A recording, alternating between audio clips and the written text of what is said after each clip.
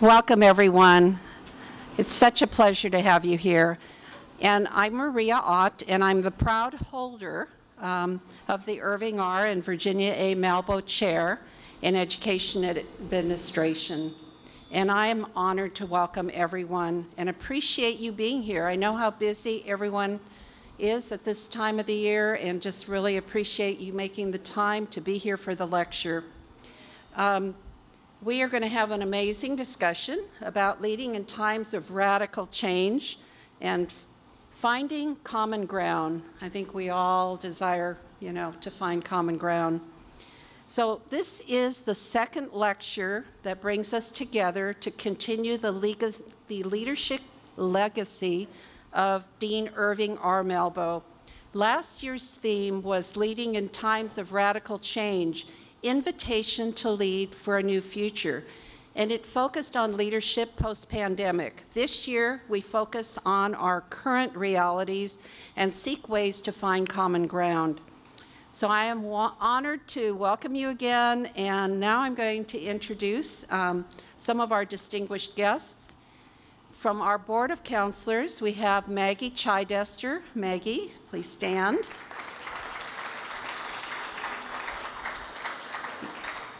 Gary Crisp, thank you for being here. Carol Fox.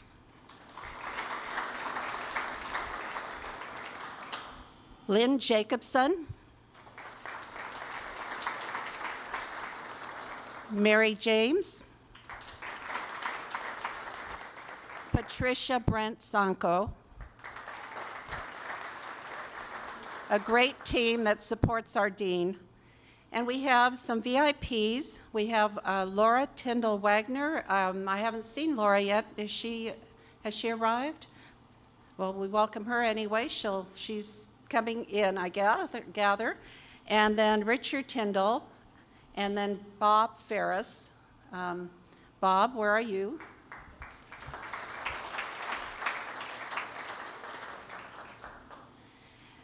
So it is also my pleasure and honor to acknowledge our USC Rossier faculty. They could stand, just stand, faculty, and our DSAG members. We have the strongest faculty. I'd put them up against any university in the nation. And our DSAG group do so much to support our scholarships and the work on behalf of our students. Could I just ask everyone, as we start off, to give us a fight on to kind of get us in the spirit? Fight on, everyone. Okay, we do have a distinguished panel of experts who are going to share their wisdom and advice with all of you on a topic that will add tools to your leadership toolkit and the roles that you have in your diverse locations. So the complete bio for each speaker is in the QR code, okay? This is technology. This is current best practice. So the QR code is on your table. And that code also includes details for today's event. So if you want to see how the flow is, click onto the QR code. We are going to also have a reception following the lecture, so we hope that you will stay for networking, take a beverage together, and enjoy the hors d'oeuvres, and also get to interact with our speakers that you're going to hear today. So I encourage you to please make time for that later. So let me introduce our speakers. I will ask them each to stand, and I'll list them in alphabetical order. So we'll begin with Lesley Bruinton, Executive Vice President, Nichols Strategies. And welcome, Lesley. So glad you made it. She had to fly here from the East Coast, but we're so happy you're here. And Vivian Ekchian, Superintendent retired of the Glendale Unified School District.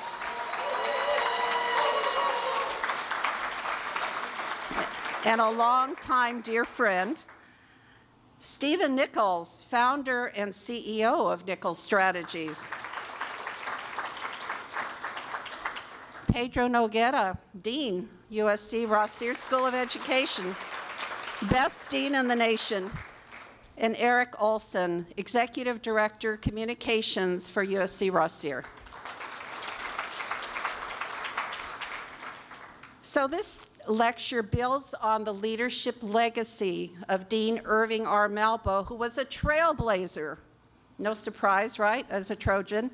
He understood that USC's School of Education could be a leader not only in California, but in the nation. And he actually did international work. Let's hear about his legacy. Watch a short clip.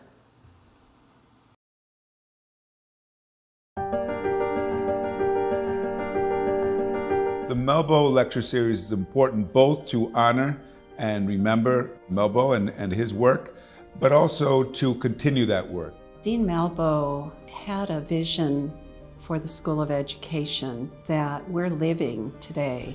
That vision that he had for being a school that produces great leaders that serve throughout the state and throughout the nation, really. Irving was a person who established a strong program for practitioners. We often take great pride at Rossier that we produce so many educational leaders, and that's due to the legacy of Melbo. My grandmother Virginia and my grandpa Irving were really wonderful people. They spent a lot of time investing themselves into other people. This lecture is really exciting for us. It's something that is visible and tangible. I mean, we're at this point right now in education where we've come from a very static way of operating our systems to being totally disrupted. The lecture series is important because it gives us an opportunity to come together and to talk about really important topics, sharing expertise, sharing ideas, sharing possibilities. These are very difficult times for educational leaders. We prepare the next generation of leaders by being in touch with the challenges facing leaders. I'm hoping that with the title of the lecture, carrying his name, the two Melbos, that people will realize that we're growing from the roots of our past and growing to a new future. Just gathering together to hear a panel of speakers is such a delight after everything that we've been through. So it's an exciting new chapter for all of us, and we're so proud and honored to be part of it. I think they would be really honored that their legacy is a part of this story that continues to change and adapt. I have loved being an educator my entire career. I get energy from this next generation of educators that are really shaping what we'll be as we go forward. We're really proud that we continue to produce leaders who are out there on the front lines of education, making a difference, sometimes in very underserved communities, but often with the vision and the resourcefulness to really do great work.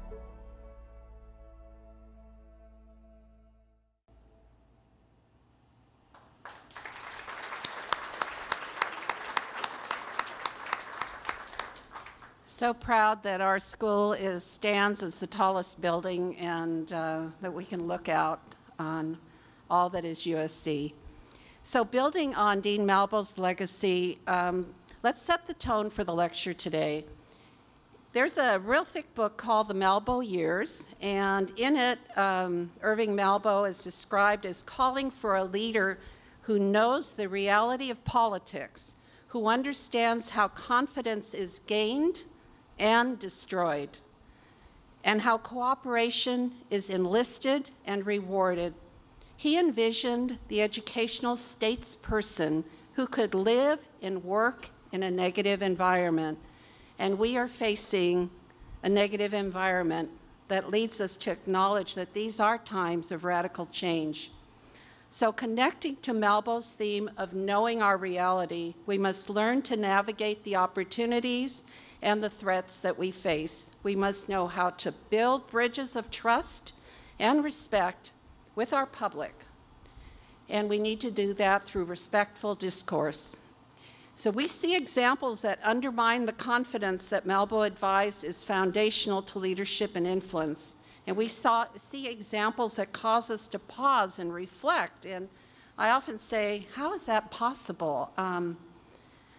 So the respect for divergent points of view is core to our democracy, and courageous conversations bring us together to share differences of opinion and to explore where we have common ground. So we begin by hearing from an expert who has thought deeply about this topic, and he's going to share his wisdom with us. Pedro A. Noguera is the Emory Stoops and Joyce King Stoops Dean of the Rossier School of Education. And along with his extensive publications, we are focused today on his book titled A Search for Common Ground, Conversations About the Toughest Questions in K-12 Education. And if you were one of the early arrivers, you got a copy of that book. Dean Noguera, how do we find common ground?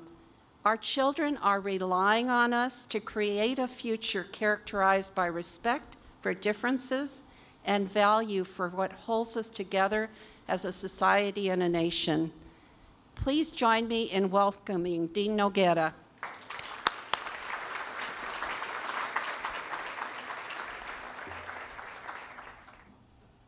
Good afternoon. And thank you all for being with us today. You know, in the past, we put on so many great events, and sometimes we don't get the turnout. I said, it's like throwing a big party and no one there to celebrate. But today we have, I think, a great turnout. So thank you. Maria, thank you for your leadership. When we thought about this chair and who on our faculty, we have a lot of distinguished scholars on our faculty, we said, who really epitomizes this leadership? Maria didn't talk about her own background, but she's been a superintendent. She's led some of the largest systems in the country. So we said we have a proven leader right here in our midst, and Maria, you really have lived up to all of our expectations. So thank you. I want to thank the Board of Counselors. Thank our Melbo Committee, and just say that it's really an honor to be with you and talk about such an important issue. Some of you may have seen the article in the LA Times this Sunday about the political polarization that's infected schools across the country and driving many people out of the profession altogether. And one of the things the article let us know is that this is a deliberate strategy. It's not just spontaneous. There are some who've decided that making war on superintendents and school boards is a good political agenda. And we know that as a result, lots of good people are leaving the profession. And that's a reason to be real concerned, because as we know, and it just came out today, the Smarter Balance scores were just released. Right? And what we see is that the pandemic took a toll on our kids, and we're seeing gaps and disparities like we've never seen that have been exacerbated by the pandemic, but they also get harder to address when our leaders are distracted by politics, distracted by attacks, and have to worry about the safety of their families in order to do their job. So we thought we need to address this topic because our goal at Rossier is to be a resource for the schools, for the leaders out there, the educators who are doing this work. We said, what better way to do that than to try to provide some guidance, some thought on how to approach this challenge. So let me start by saying that during periods of turbulence, it's so important to know what's guiding you, where's the direction. I thought about that a lot when I was considering whether or not to put my name in the hat to become dean at Rossier. I was ambivalent, to tell the truth, because I enjoyed being a professor. Professors have it a lot easier because you don't have to make tough decisions. You don't have to do hard things typically as a professor. And you have freedom to write and to teach and to do the things you like. So I loved that. And what really led me to think that this is something I should do was what happened on January 6th. Because as I was at home watching the Capitol in turmoil taken over, I said, wow, this is a time we need leaders. And not just in Washington. We need leaders across the country. People of character who step up and are willing to lead, because if we don't have leaders with clarity and vision, we're doomed as a nation. And I think all of us who've been in the field of education know that in education especially, leadership is critical. I've never been to a good school without a good leader. I've never seen a good functioning school district that didn't have a good leader. And most of us agree, education is key to our future as a nation. And so if we don't have good leaders in place, then our schools aren't going to have a chance of living up to the challenge of this moment. So I thought a lot about, okay, let me step forward. And it's not to say that being a dean of a school is the same as being a superintendent in turmoil. It's not the same. I'd say it's easier being the dean, right? Although we have to still do hard things. And I had a bunch of them already this week, and it's only Wednesday. But for me, a big part of leading at this time is understanding what I'm going to call moral leadership. I just got back from Finland, where we was with a group of our students studying the education system. I'll say a little bit more about that later. And I had trouble sleeping because of the 10-hour time difference, so I decided, let me listen to a lecture. And I heard a lecture on moral leadership. How timely. And this individual, whose name I can't forget because it was probably about 3 in the morning when I was listening, said there were 5 important attributes of moral leadership. First, altruism. That is, that you're motivated not by desire to get attention for yourself, but by your concern for others. Because to be a moral leader, or a leader who inspires a sense of inspiration around the mission, it is really ultimately about caring for others. And that made a lot of sense to me. It's also about integrity. What do you stand for? And are you willing to stand on the principle, on ethical principles of right and wrong, even when under attack, even when it's hard? Integrity is key. Empathy. And this, I think, particularly as we think about how do we talk to people we disagree with, to be able to see and recognize their humanity even as we disagree is so vital. It's what Rick and I did in that book. Because we disagreed. We call it a search for common ground because sometimes we didn't find it.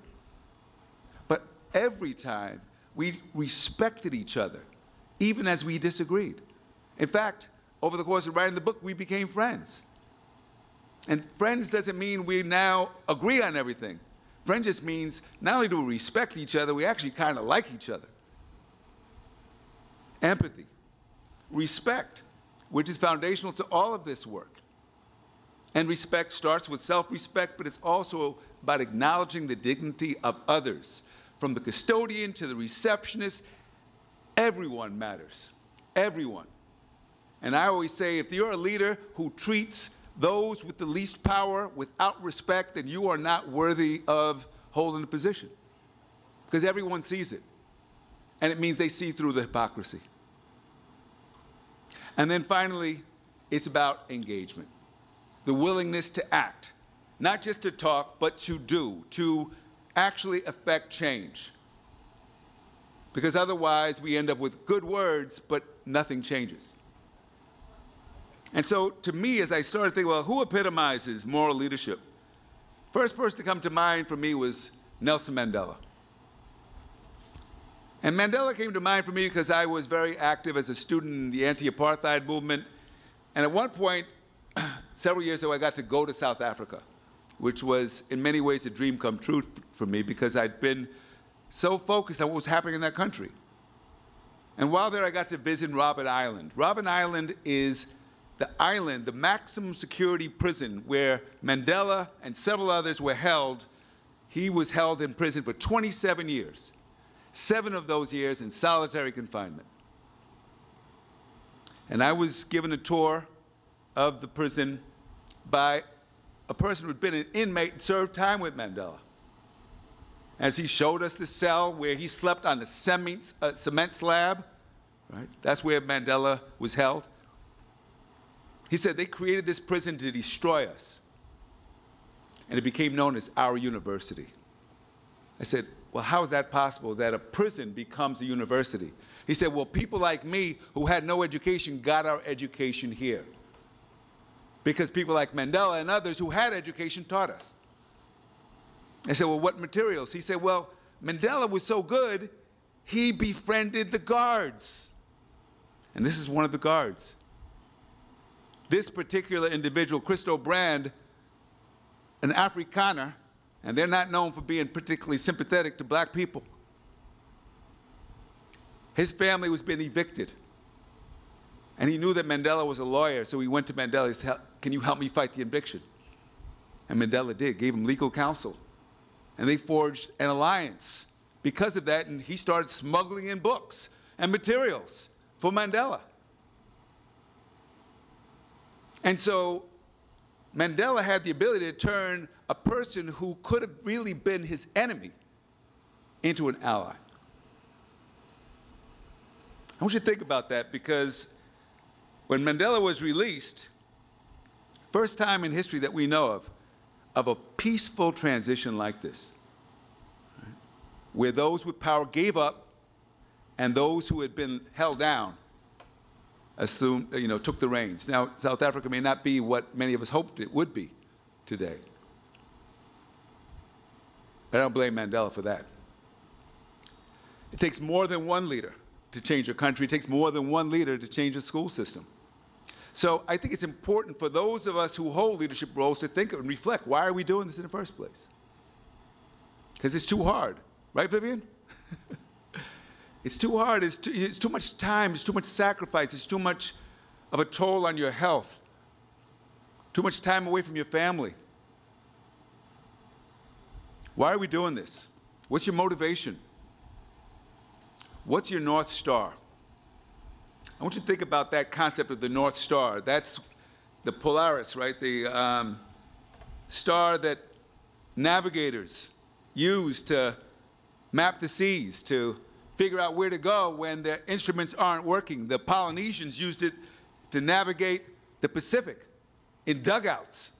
In dugouts. That's pretty amazing. Harriet Tubman used the North Star to figure out how to escape from slavery. Just read a book about it. What? I mean, she went through the woods at night being chased. 800 miles. The North Star. What's your North Star? Because as a leader, when it's under attack, if you don't have clarity about what you're doing and why, easy to give up. Because it's not worth it after a while. And so it's important to think about, how do we set priorities during periods like this? Share a quote from Hugh Vasquez with the National Equity Project. He says that disturbance is required for change. You got to shake things up. And there's no doubt that disturbance is occurring. But the question is, are we willing to use this as an opportunity to create the kind of institutions we need and want? We have learned that if we are going to change the system, we first have to see what the system is producing. Then we have to engage with others to design something different. And finally, we have to act. The schools we have were designed to get the results they get now. Perfectly. If we're not satisfied with the results, we have to figure out what needs to change. Can you see the system? It's not so easy, is it? Especially when you're immersed in it every day. Especially if you're not in the place where the most important work is occurring, the classroom. And many leaders aren't in the classroom. I always say the most important work in your school is happening in the classroom, and you're in your office.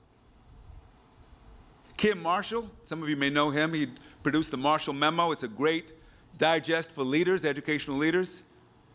I used to visit him when he was the principal of the Mather School in Boston, one of the oldest schools in the country. He said, I have 30 teachers in my school. That means I have to see 6 teachers every day in order so I'm in there at least every classroom once in a week. That was his strategy. He said, they never know which one I'm going to come to because I mix it up.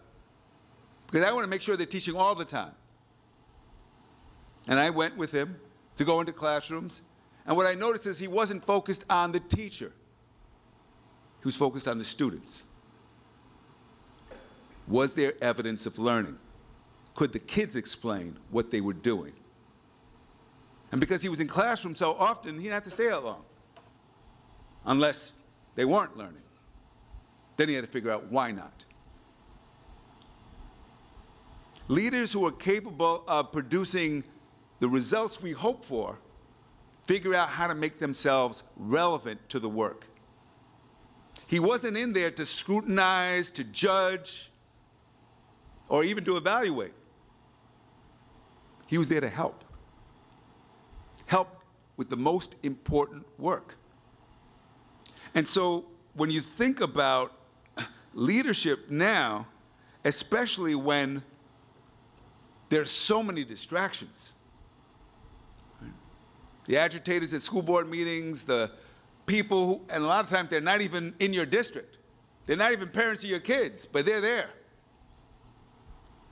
making the lives of our educators more and more difficult if we're not clear about what matters, what our priorities are.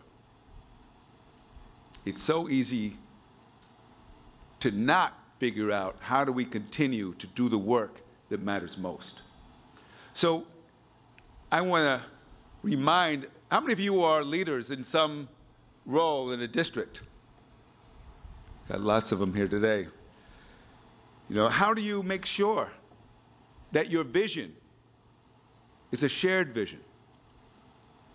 Because if you're the only one who has it, then it's not really a vision, is it?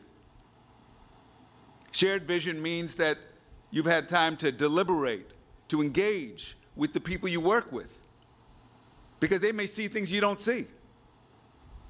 I would say the worst thing a leader can do is screw up things that were working before they got there. How many of you have seen that? Because they didn't even take time to figure out what's good here. What do we need to do more of? And what do we need to do less of? How do we make sure we can communicate that vision to our community, to our staff, to the parents, so they understand why we're doing what we're doing? How do values figure in? Because part of building a sense of shared mission and working through differences is by leading with values. You know, one of the things that Rick and I did in the book is we agreed not to demonize each other, not to assume that he's really trying to hurt kids or destroy public education. And I know sometimes it may not seem like that when we're in heated debates, but if we can take time to listen, to exercise the ability to see another person's perspective, it can make for a very different way of doing the work. I would say that leaders in times like these are really good at making friends, allies. Because if you don't have allies, then the only one you're going to hear from are the ones who don't like you. So who are your allies? Can you get other parents to come out? Can you get the union to come out? Who are the people who understand what you're trying to do and why? So that as you're making tough decisions, there are other voices that you can hear from. I think similarly, good leaders have the ability to exercise good judgment. You know, my colleague Jerry Murphy, he was the dean at Harvard. He said, you know, being a school superintendent or a principal is like being a sea captain. You learn to be a sea captain at sea, not in a classroom. And hopefully you learn under somebody who was a good sea captain. Because some of what you've got to learn, you're not going to learn in a book. Discretion, judgment, how to get people to work together. Those are qualities that are vital to good leadership. And so it's so important that as we think about these times, we also think about how to make sure that our leaders have what it's going to take to get through. Otherwise, we're going to continue to see good people who are casualties to this particular moment that we're in. And so finding common ground, which, as I said, ultimately is what this work is about, rests on our ability to find where we can do this work. Now, I was in Arizona recently. I was asked to speak to 1,000 school board members. And as many of you know, not only is Arizona very polarized, many of those people are armed, right? And I said, you know, do I really want to go down to Arizona to speak to these school board members? I said, okay, I'll do it. Because if you can't speak to people, then what's the point? And I went there and they said, well, don't talk about equity. Because equity is a dirty word. I said, well, I'm going to talk about equity, and then I'm going to say what it means. All right? And so I shared this. I said, equality is treating everybody the same, even though you know they're all different. I have 5 kids. They're all different. Our goal is to not just make sure they're fed, in the case of a family. Our job is to make sure that they are, I timed myself, so I'm running out of time. Make sure that we're actually meeting their needs. And that's what equity work is about. Wes Smith, who's the chair of our DSAG board, said, his board, he's also the superintendent down in Newport Beach. He said, my board doesn't like the word equity. So I said, okay, we won't talk about equity anymore. We'll just talk about making sure we're serving every student, because that's what we signed up to do. And that's what I reminded those board members in Arizona, every student. And I also reminded them, you know who's easiest to serve? The kids who have the most. And if the only kids we're good at serving are the kids who need the least help, then we're in trouble.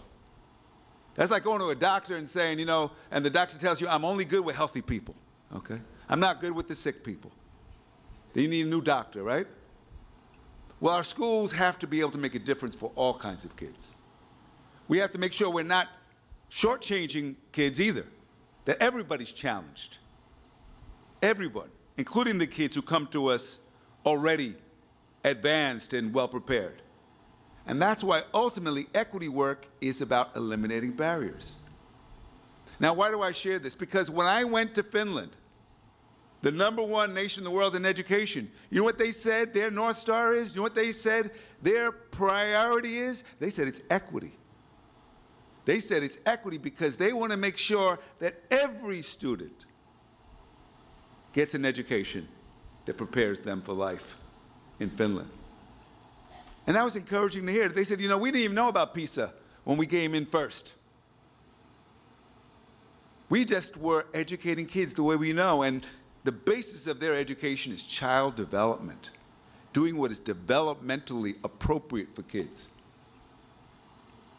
So I share this because being clear about what matters and what's important is what I think is going to take us, enable us to get through these times.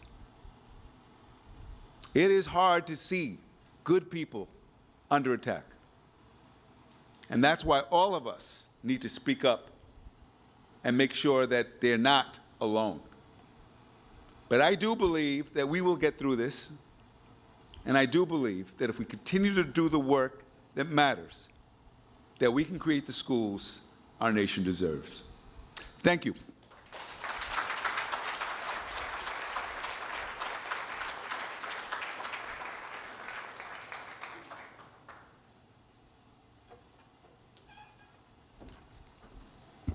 Our dean, I think every time that I'm in a room with him or he's speaking, he reminds us of what good leadership is. And he uses the word impact, that our leadership needs to be characterized by impact that we make. So, Dean Noguera, thank you for inspiring us and setting the tone for today. We're now going to, there's parts to this. If you looked at the QR code, We're going to have a panel, first panel, and Eric Olsen, who is our Executive Director of Communications at Rossier, is going to introduce the panel. So that's the first part, and then you're going to have an opportunity to see an amazing short film about kids and reminding us, you know, to be grounded in what we do for young people in this nation. And then we'll have a second panel, and then we'll give you an opportunity to ask questions. So, Eric, could you please come up and introduce the first panel?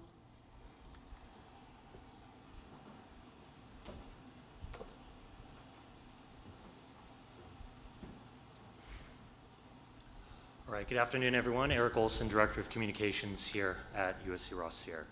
We're excited to present two panels today, mainly about the era of political polarization that we exist in our education system and beyond, and the steps that educators can take to overcome these challenges. We're going to hear from industry experts who provide the perspectives on what can be done at the local, state, and national levels. Today's discussions will be split into two groups, with the screening of the short film A Trusted Space occurring between those two panels. So without further ado, I would like to introduce our first panel to the stage, Dr. Vivian Ekchian, retired Superintendent of Glendale Unified, and Stephen Nichols, founder and CEO of Nichols Strategies.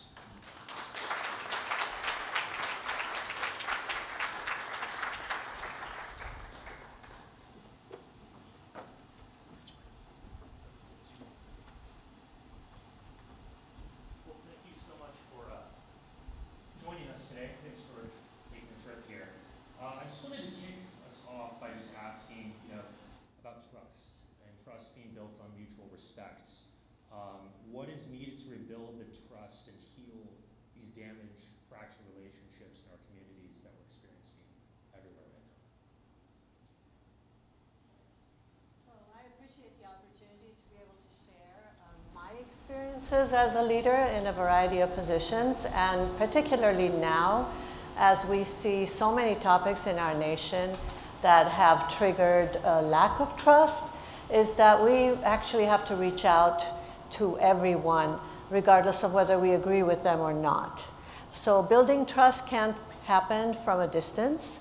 It really has to be built by communities, individual relationships, identifying the influencers in your community, so that as a result of the work that you do with them, you have the opportunity to listen to those that in the past may not necessarily have been on the same page. I'll give you an example. 4 years ago, when I had the opportunity to become the superintendent in Glendale, I did not go in wanting to maintain the status quo. I was very clear about my mission. I wanted to impact my 50-foot radius. I had lived in that community for 20-some years, but I had really not engaged with the schools. So after 34 years in LA Unified, which even then I could have retired. So I've always had that option, and it has really helped me unleash the courage that I need to have in any situation to speak the truth about what's happening to our kids. So trust is built over time, and trust is built when you build on social capital. So identifying the leaders in your community, be it parent leaders, educator leaders, administrators, or those that don't have kids in the system, but they feel they need to weigh in. Takes a lot of time and a lot of energy, but without it, it will be very difficult to accomplish anything that's good for kids. Yeah, I'd like to jump in there as well. I'd say that once there's a trust deficit, the repairing of that trust deficit is very, very exhausting, and it could be distracting to the organization. Here's a great example. I'm usually called in when there's a challenge. I do communications, as you see in the QR code. And when that trust gets to the level where they need some communications professionals to come in, one of the things that we realize is we have to listen, and we have to understand specifically what it is that caused that trust deficit first. Because if we don't address that, and we just try to go right out and come back with a communication strategy, it could fall on deaf ears. So I think that what works really well is own up to your trust deficit. I'm here with my team, on regular basis, dealing with how do we get out of this issue? How do we get out of it fast? Because it's distracting and it's a challenge. But really, if we slow down long enough to do the listening, understand what the trust deficit was caused by, I believe that that is the foundation of creating a good restoration plan. Now, here's the one thing I want to say. There's a book called The Speed of Trust. I like the question. I don't remember which covey it was, but there's a book called The Speed of Trust, and it takes a lot more time than we think. And so if we're prepared to be involved in that dynamic and commit ourselves to the process, over time, it will build. That's what I think. May I just build on that as well? So 3 months into my superintendency, we experienced a global pandemic. And I would say confrontations that had been frozen, conflicts that had been frozen, thawed. So in the community, as we had seen implicit bias, but not as explicit, as a result of the pandemic, we saw differences of opinion on everything, whether it was masking or vaccinations, or when to return to school, or how we should social distance, or what books the kids should read.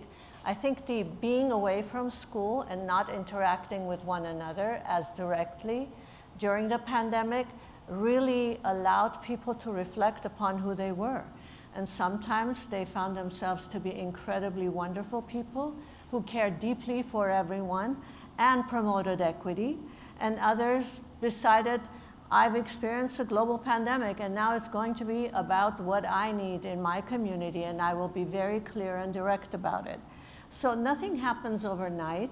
There aren't surprises. It's that how do we take polarized communities that are fighting over masks and bring them together and not allow every topic to become just adversarial, because that is the position we have taken. So if I were to do something differently, even whether it had been about masks or anything else, I would have forcefully brought those together that weren't willing to be in the same room to have the conversation of common ground and what really brought us together, and really tap into the 90% of individuals and parents who stayed away and said, I really don't want to have anything to do with this. Let them fight with each other. But I really needed the 90% of the parents and community members who did not want to get involved. So my recommendation to any superintendent at this time would be focus on the 90% that does not want to get involved, because we will need them to find common ground. It's a very good point, and I actually want to stay here for just a minute. I think, I can relate, when we all emerged from kind of our COVID caves and went back into society, it felt different. People felt different.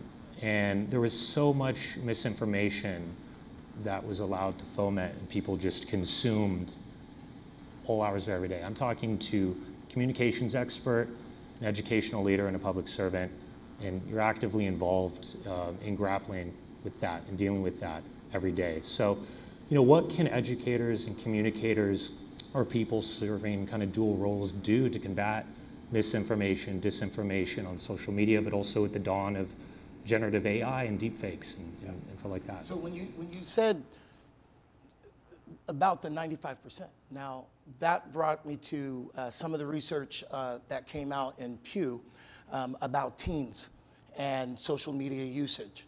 I think one of the things we have to really understand is the kind of conflicting information that is out there, and that they're self-curating their information. So what I found was 95%, I didn't find it, Pew did, but 95% of teens between 13 and 17 years old are curators of their self-curated content. So when I was growing up, I watched what was on TV. So we talk about modeling behavior and being in a position to where you can have some good role models. Obviously, when the students were home and the teachers were home and the parents were pulling their hair out because they were all home at the same time in the same place, the ability to see role models really did go away. And it created this culture, almost this culture of disrespect or whatever the student or anyone wanted to see. So if we understand that many, 95% is a lot of students that are in our student age in the secondary schools at least, they're self-curating their own content. The other thing we have to think about the discourse is what is that content? Because even the stuff that's on the news, the stuff that floats to the top, is the stuff that's the entertainment value of discourse, the entertainment value of disruption, and in community, the school boards showing up. It creates this, this almost reinforcement of, I guess I can act this way, or this is how I'm gonna go. And so when you think about the pandemic, another thing that was happening during the pandemic, as we all know, in 2020, there were protests, potentially you could call them that, but there were also a tremendous amount of assault, right? You saw the attack on police officers, and that's the stuff that the conditions in which we are working in. And so communication starts with understanding. We do research first in our 4-step process, right? For those of us that are accredited in public relations. The research is, we need to see who are the different stakeholders that we're talking about. So parents, teachers, students, the community, 2/3 of them do not have kids in our schools. So what are they getting? What are they seeing? And then make our response as communications individuals and educational leaders be something that resonates. And we can learn that from what they are telling us based on what we know about our stakeholder group. You see what I'm saying there? Would you like to lean on that? I completely agree that communication is truly undervalued because we are driving the academic agenda for our students. We are focused on social emotional health for our students. But there is a portion of communication that needs to be paid attention to, because if we're not doing it, someone else will take the opportunity to do so, and lies will be spread. And pretty soon people begin to believe because they just have access to social media. But at the same time, I would say that during this time, I was proudest of our students, because the students could tell the difference between what was true and what wasn't. And the students gained their voice, and no one can take that away from them. So as the adults engaged in dialogue that sometimes was helpful and other times not, the students really spoke about what mattered to them and took action and really began to take leadership roles at the school sites that they'd never had a chance before. In the midst of the pandemic and the discussions around equity and equality, our students at one of my high schools decided that the Performing Arts Center, named after an actor who had proven himself to be someone that one should not name a performing arts center after, they wanted to change that, and they took action, and they were able to do it. So that school is called, that performing arts center is now the Glendale Performing Arts Center. And they took that and they did it in the best way possible. Civil discourse, doing surveys, bringing focus groups together. Our students are modeling behavior that our adults should learn from, and we have to listen to them more carefully.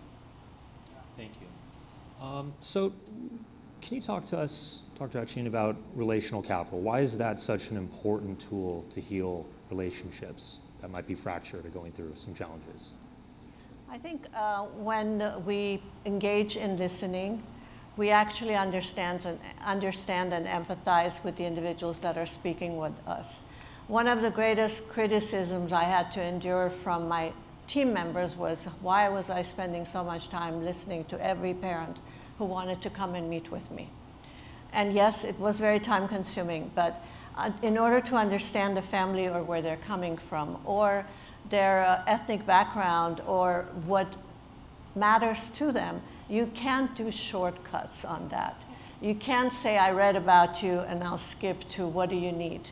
And I have to say, in Glendale, we're a very diverse community, more than 50 languages spoken in our schools. But within each community group, it's not monolithic. So if people have the assumption that if you are this or if you're that, you all believe the same, you all say the same, and you're all coming from that same heart and mind and belief system, you're really building a pathway to a disaster. Because we're compartmentalizing people by their ethnicity or by their social emotional description of what they feel. while we're not really respectful of what the end in mind is. I think strategies can vary, but our outcomes can't. If our outcome is student success, their well-being and their ability to function as individuals, no matter who they are, in schools, then we prioritize that and we go on top of mountains and scream that, and that's the non-negotiable. Every child in our school system deserves to be there and to be protected. And none of this can happen alone. A huge burden on the entire system. On my school board, I have my board president in the audience. It takes a toll on them and their families too, because not everyone likes that and not everyone agrees to it. But we made a commitment together that what was best for our students mattered to us, and everything else would have to be important, but not as important as what we could do for our kids. Would you like to answer? Yeah, I do. I want to say relational capital, I think, is a very good way to put it. My mentor and friend, Tom DeLapp, is also in the audience. I'm going to borrow something from him. It's public relationships is what PR really stands for. We're doing public relationships, and that relational capital starts internal and external. So one of the strategies that I used to use is I would build relationships with the interagencies, the people that we do business with, the police departments. We would act before you see smoke. We've all heard that before. So when you have that situation and the school board is calling and they're like, what's going on?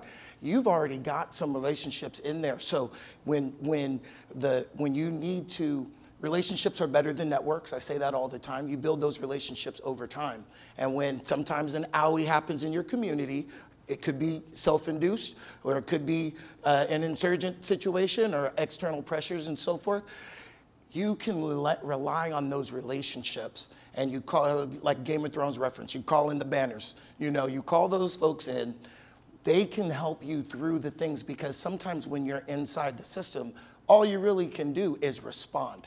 You know, so you need those people that are trusted, that you've built trust with over time, that can be a sounding board for you and can help you as the leader of the school system help your leadership, which is your board, and don't forget the other stakeholder groups. You know, you've got students we've talked about, but sandwiched in the middle between administrators and students, and parents, of course, are the teachers and the biggest workforce. And when you don't have relationships with them, that can go really, really hairy really quickly, because what they're gonna do is they'll be at the supermarket and somebody's gonna see them as a trusted leader because they're inside your system. And then they're telling the narrative that they want to tell. And you don't have that relationship. So, I mean, it can metastasize very quickly if we don't have that relational capital, but that takes some time to build and maintain it, and very, very quickly it can drop. Thank you, thank you. So trust intersects, you know, here with the culture of safety and well-being at the classroom level. There's so much rhetoric, conversation, debate that goes on at a very macro level in school districts and every facet of society right now. How, in this context of education, can we bring public debate and discourse back to the classroom level and teach the importance of, you know, cultivating a loving and caring environment for learning and teaching? That's definitely you. I think working with our employees, working with the parents who are willing to be the role models is really important. Going back to the relational capital piece, what is it that we want at the end of the day? Do we want to prepare students to be college, career, and life ready, and community ready? We don't live in a fortress. We have to have skills and competencies that can cascade into the community, and our students have to be able to engage in that conversation. Many of our teachers are willing to do that and are very good at it. Priority is around history, social science teachers or English teachers. They consider this to be more of a subject that they're comfortable doing, but I think it needs to be really training and professional development for all of our teachers, because the questions pop up in every course, in every subject area. It's not necessarily just in those where you think debate or differences of opinion come up and are valued. I think it's hard when it's conversations around hearts, minds, and belief systems. I was very comfortable asking for resources Beyond ESSER funds, beyond FEMA funds, we were able to gain $23 million in resources for our kids, above and beyond what the district would generate on a regular period of time. That was easy because the why was there. We need wellness rooms. Why? Because our kids came out of the pandemic and needed a place to go where they felt comfortable and they received the support they needed without it being a stigma attached to it. When it came to hearts and minds and discrimination and topics around equity, 48% of our students were living in poverty. Who was advocating for them? Who was advocating for the English learners who didn't have access to electives? How are we going to be able to transform a system to have block schedule and a 7-period day without getting some people upset?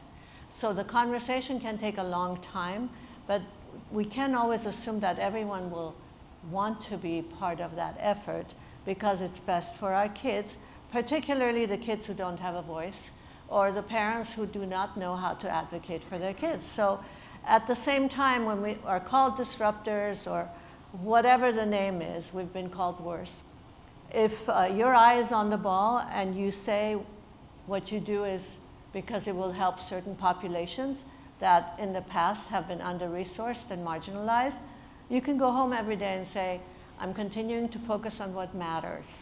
And if that's not your mission as a superintendent, then you're not probably in the right job.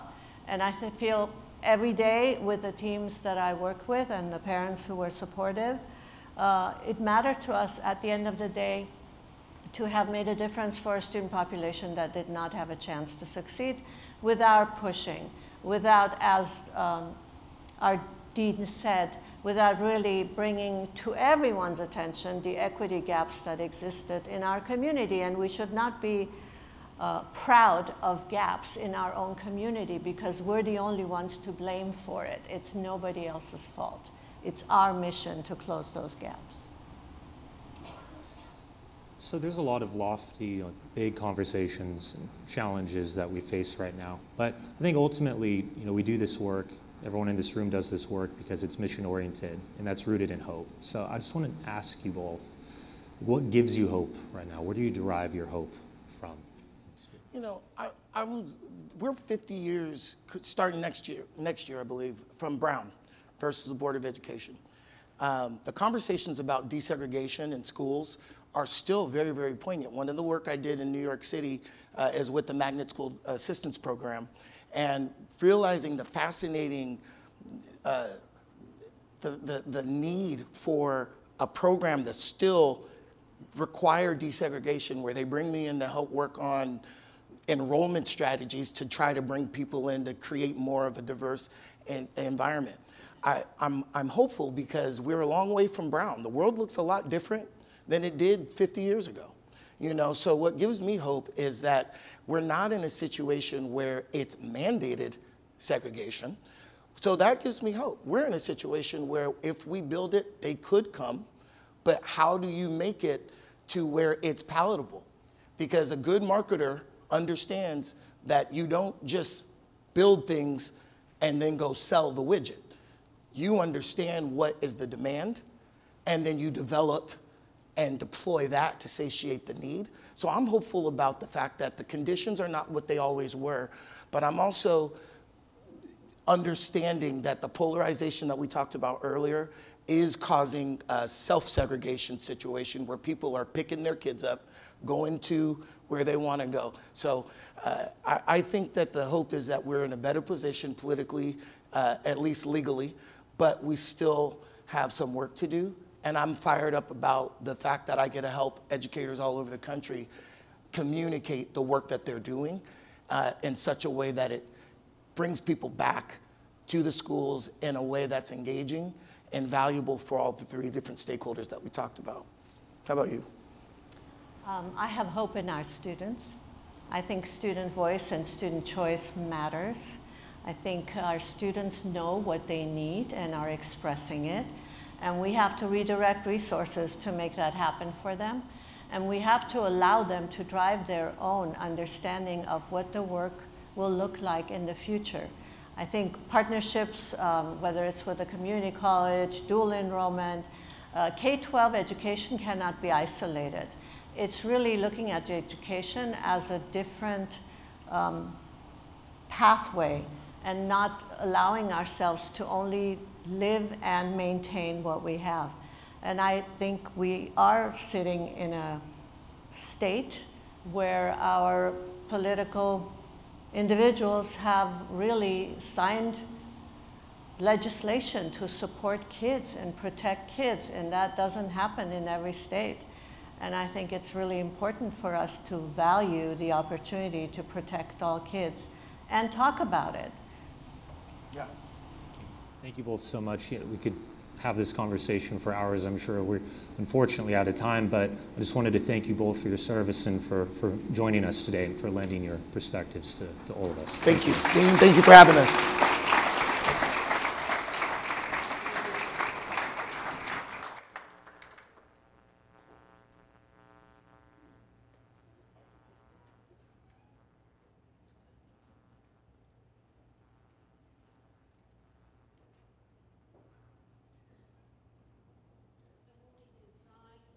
Session today, our dean, always reminding us of impact, reminded us that this is all about making an impact for the young people of our communities and our nation. And so we have a reminder now about young people and the state that they're in. And we are going to see a very short film that is kind of there's a longer version of it. It's called A Trusted Space, and Lori Woodley Langendorf, the director, producer, is in the audience, and I'm hoping that some of you will have an opportunity to talk to her during the reception. If she would just stand so I could acknowledge her. Lori.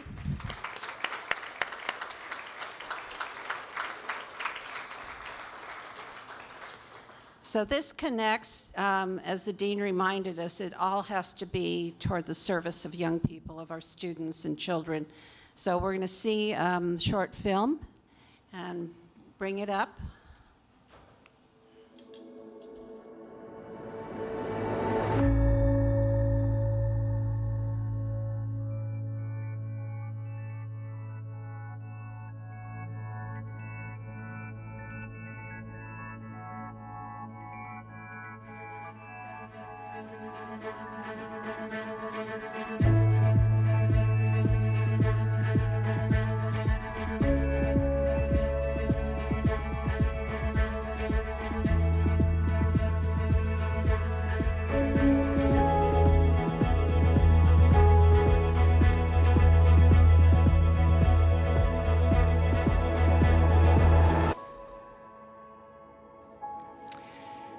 So right now, the education ecosystem is, it's a hot mess.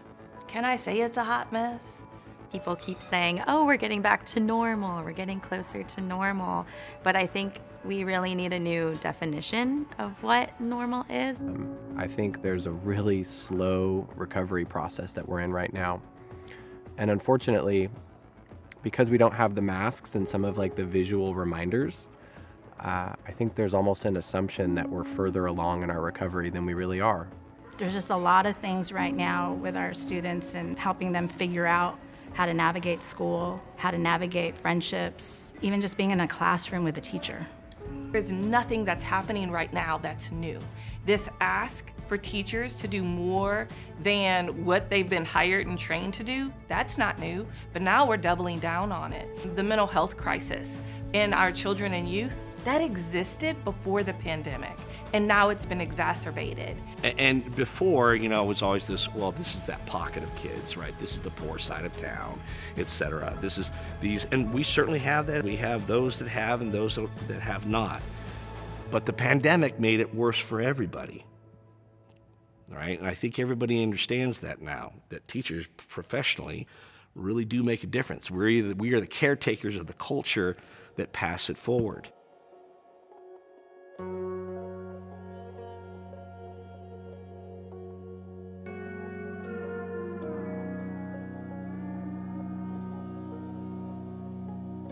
Winston Churchill said, "Never let a good crisis go to waste." We are on the other side of a pandemic, and there was so much hope that we would capture the moment and reinvent, innovate, make some of the things that weren't working for all kids better in education. And people are worried that we didn't do that. You know, we see, for example, right now, enrollment in school has gone down, and it's not simply because of demographics, but it's also that many parents are choosing to educate their kids at home, avoid schools they think are unsafe, and that is an indicator that something is wrong. We haven't recovered. It's alarming, actually. It's really alarming to hear how many students do not come to school. The amount of absences. I mean, these are by definition truant students, but they're not, you know, incapable of doing their work. They just socially, emotionally, mentally can't get themselves to a place to come physically to school. The kids are not doing great. The kids need a lot of support and a lot of love right now. Coming out of COVID, I'm seeing a lot more anxiety, depression.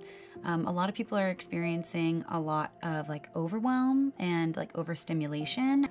I've had a lot of violent outbursts in my classroom this school year. I had a fight break out in my classroom. I've had students throw things at each other, at me.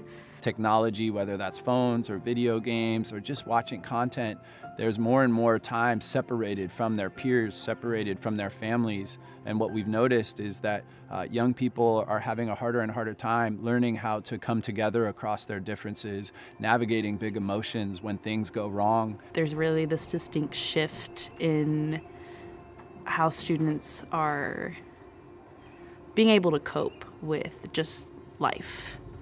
I think a lot of them experience a lot of trauma, so that they feel like whenever they do feel pain or they're hurt, they don't know how to process that emotion. So I think that's one big challenge. It's important to keep in mind that there were thousands of kids who lost a parent, a grandparent, a caregiver to COVID as a result of the pandemic. And I think that's not seen because it disproportionately affects the poorest people. On top of that now, we've had dozens of mass shootings. There's that piece, and there's the social emotional learning too, that there's so many things. If a student is not going home and eating right and sleeping and doing all these things and getting the care that they need, how can we expect them to be in the classroom and open their minds to learning? I know our teachers work on that daily. I think what makes it hard is there's a lot being asked of us right now, and we can't do it all. You know, every year we get more and more things that we're required to teach, but with less resources. And this job is becoming impossible on paper because of that. And that's why I really believe that we're losing so many good people, because they can get jobs with more pay that are easier. Schools need to be resourced appropriately. Teachers need to be paid a living wage.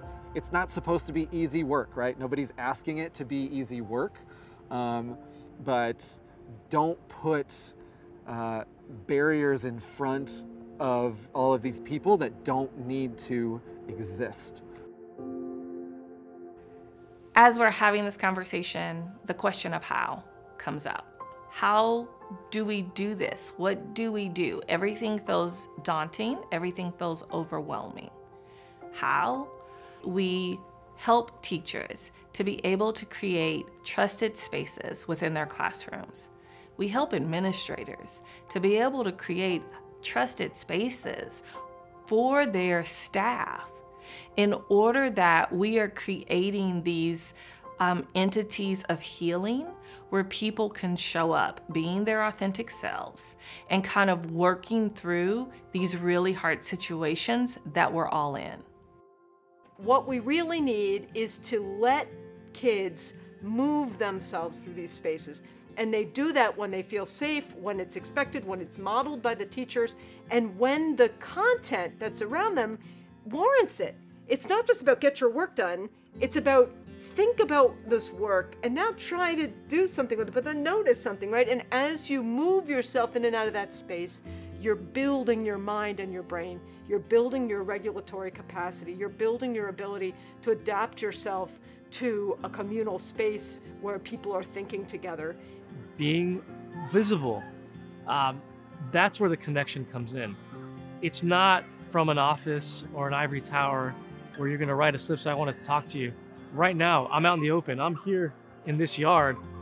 It's not just to stand here as another, another object, but something where I can bounce an idea off a student, maybe get their perspective on something, maybe ask them how they're doing. I think teens are smarter and wiser and have more wisdom than we give them credit for.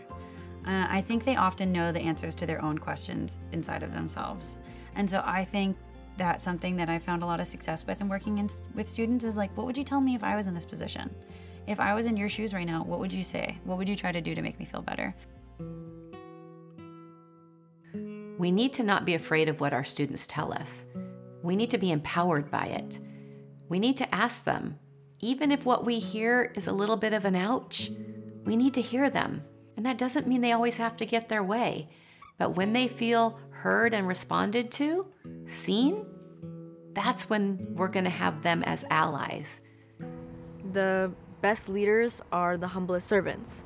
And when teachers come into the classroom, making it extremely known that they're paid to be here and that's it, is like, okay, I get it, you're paid to be here. Maybe you're underpaid, but you still have a class and I still have to graduate.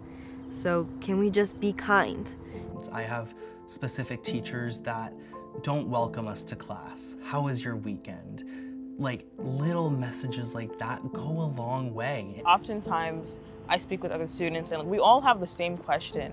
And it's like we're not getting our questions answered by the teacher. So I know a lot of students will kind of suffer in silence trying to understand a concept or topic, and I've personally done this myself. And to be honest, when students ask you questions, being condescending is like, okay, I will never ask you another question again. I think I mostly see just the teacher because they don't really like tell us stories about them. We just know that they're there to teach us and stuff like that. But there are a few teachers that I know what happens like at home and what they're going through. And those are the teachers usually that help me and have conversations with me to know what I'm going through at home. I think those are better teachers. They don't care how much you know until they know how much you care. So the question is, how are you going to show them? How are you going to create that safe environment? How are you going to deal with them when they come at you? And remember that it's not personal.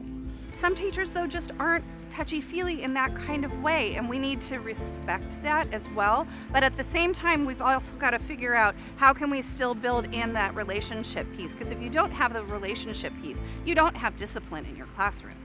So what do you do to get them to care as much as you do about what you teach? It's building relationships. Make it matter. How do you do that? Is be real with them.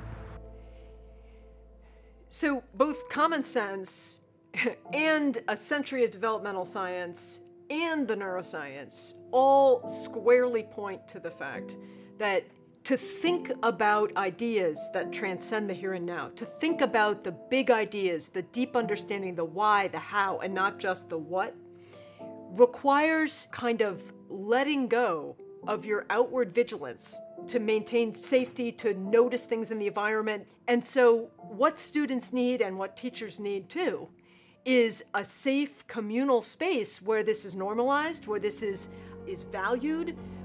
I know that students really seek that time to connect with each other as human beings. So that sounds really warm, fuzzy, and in some ways it is, but it's like the air they breathe, they need it. I teach because, sincerely, I think that every day provides an opportunity for me to build a lifelong relationship with somebody. I think it's part of my job to do that, and I think every day provides an opportunity for me to reach a kid, and I think that I'm the luckiest person in the world. I think I have the best job in the world. I don't see myself doing anything else. When the classroom door closes, the teacher has a lot of power for creating that environment. And so my message to teachers is use that power. Use the power you have to build that community, because it does pay off. And you can create an environment that is supportive for your students without asking permission to do so. It's on the horizon. I think it's something that we're going to talk about a lot in the years to come. It's gonna come here before we know it, for kids to have the human experience in school. And I think we need to start rethinking how we teach, what we teach, and why we teach. Our kids deserve us to do the hard thing. Let's not look at it like what's not possible. We gotta look at it at what is possible, to lean into it and have fun with change. If we in the education system meet this moment well, with courage and optimism, with innovation, with learning for ourselves and shifting our mindsets, is how we move forward and heal in the most beautiful ways.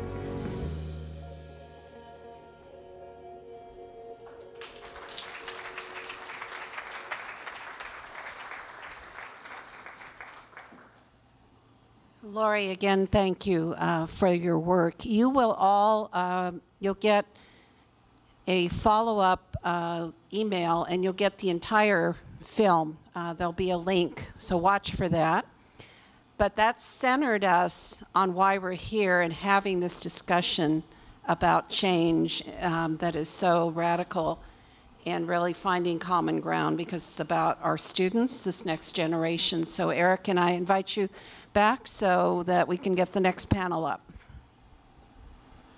All right, thank you. Our next panel is going to be comprised of Dr. Pedro Noguera, the Dean of USC Rossier, and Lesley Bruinton, the Executive Vice President of Nichols Strategies. Come up.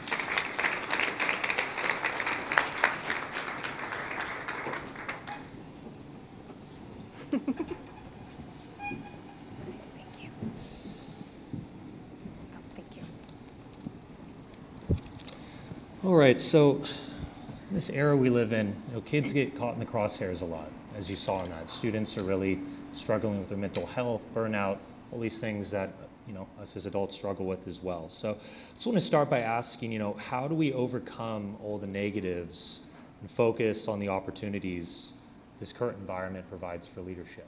Let me start with you. I think we have to listen to what our young people are telling us. In the past month, in my community, the very school system where I served for 12 years, over the course of one weekend, our community saw a fatal accident where 2 young people lost their lives, and they saw a young man who died as a result of suicide. That's what students in my community had to deal with. 2 different schools over the course of a single week. And administrators, my former coworkers, had to figure out how to come together to support these young people in this moment. For me, as a mom of an 11th grader who knew one of the students who passed away, and as a communicator, it really gave me an opportunity to take stock and think about what we're doing as a profession to support families in the middle of crisis. So for those of you who are administrators, maybe you have some sort of handbook that you go to. Go to page 13 if there's a car wreck. Go to page 17 if there's a fire. But those handbooks aren't enough. They really aren't. What information can we provide to families to help them meet that moment? Which was exactly the message of the documentary we just saw a second ago. And so I spent time thinking about, what did I need as a parent of an 11th grader that was going through this crisis and watching her friends hurt? What resources could the school provide? And so I was able to pick up the phone and call the lady who was my successor and say, it's not enough just to acknowledge that this terrible thing has happened. Can you provide some resources to families? As that is a key part of communication as well. Help parents find the words to have the conversation. Our children are in crisis. They are going through a lot, and some of them are suffering in silence with only the blue light of a cell phone reflected towards their face. We've got to be able to provide parents with the resources to be able to help their children. And as educators, whether it's social workers or counselors or just folks that have studied child development, this is not something that I as a parent have learned. I didn't go to school for that.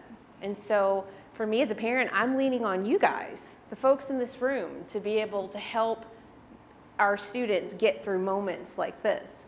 So I would say that we need to make sure that we're listening to the young people in our lives, that we're actually hearing what they need and offering solutions. We may not have all the answers, but being a listening ear and offering solutions to families to help their children through this moment is critically important. You know, I just want to echo what Lesley said about listening to students. You know, imagine one of these school board meetings, like the ones Vivian's been through, where you got these adults heated, raging, because they're always bringing a lot of rage. But imagine if you bring a group of students to talk about the work they're doing at their school, the science projects, the whatever it is. Most adults behave better in the presence of children. Now, that's not always true, but I would say for the vast majority, when children are around, it tends to result in them calming down and remembering. And so student voice, as you just said, is a resource we don't tap nearly enough. You know, kids will tell you where they feel safe. Kids will tell you what they need. Kids will tell you, you know, where they're learning and where they're not. I always say it takes courage to listen to kids, because once you listen, you have a responsibility to do something about it. And so I really agree with that. And that's what, you know, Laurie, thank you again for the film, is a reminder of why we do this work. You know, that, you know, the test scores are out, but if the kids are stressed out and depressed, guess what? It's going to be hard to raise those scores if you don't address those issues. So listening to the students and then creating that space where they feel supported, safe, trusted is so critical to addressing their needs and making sure they can, in fact, learn. Thank you both. So you both just talked about listening and the importance of being an active listener. What are some of the traits, you know, if that doesn't come natural to someone, what can they do to improve their active listening skills? Like, what are the common traits for effective active listeners in this arena? Good. 2 ears and 1 mouth. It's a lesson that we learned very early on. So the fact that we have 2 ears, you need to listen more than you speak. We should listen to understand the other person's position and why they're there. Some of our leadership tendencies have not always precluded themselves to be involved in active listening. Some of us have experienced working places where maybe the superintendent or the principal wasn't really concerned with coalition building. There was a time when that wasn't necessarily the skill that was, it wasn't the top of mind skill. And I'm thinking of the article that was published last month in AASA in their blog about the new realities of landing a superintendent. They gave 5, but the first one talked about communicator in chief. That is so critical, especially after what we've all experienced as a result of the pandemic. You know, we've had tons of people swarm our board meetings, people who are not used to the ebb and flow of a board meeting, how it behaves, what's supposed to be said, when do you say it, when can you stand up?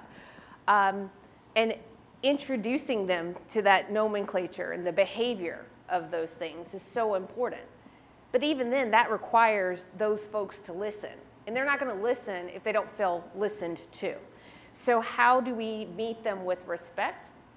And I shared this with the panel earlier as we were talking about this. Schools haven't traditionally been set up in a way that we're listening and this nature of active listening and this culture of respect, because we've got this hierarchical system. We don't challenge the teacher. We don't talk back to the superintendent. You know, we're a good soldier. and we do what the superintendent says.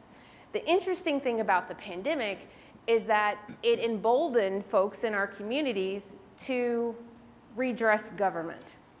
I'm a former television reporter.